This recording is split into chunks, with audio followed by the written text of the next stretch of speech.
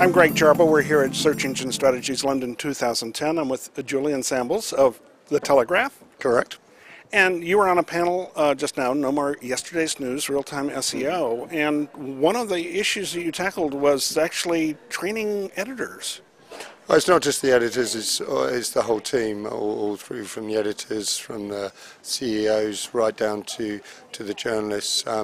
And part of our strategy was and has been and always will be to invest in our staff and get the training right for them, give them the understanding that they need to do their job better and the skill sets that they need to improve the product in this new world that we now live in, where search engines are important. Doesn't mean changing the quality of the writing, because that's why they work for us. It means how it's distributed and how we can give them the understanding so they know how they can affect their articles so it can do better in search results so people can find it and read it. One of the comments you made during the session is that you're now writing for the online first and print second?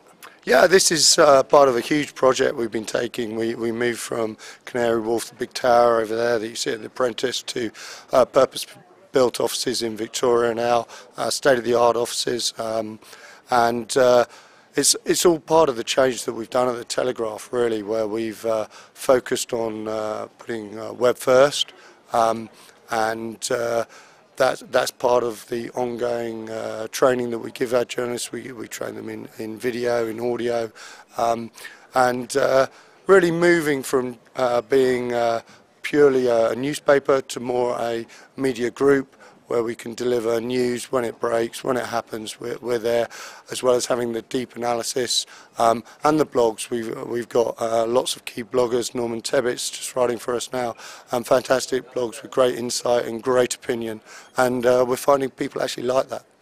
And one of the charts that you shared showed traffic to the site going up over the last several years? Yeah, sure. Yeah, we're pleased with that. We're now attracting a huge audience, not just from the UK. We're finding that we're getting a lot of overseas audience, or people who've moved from the UK who understand our brand and love our brand. They want to come in and they like our writing. They trust our journalism.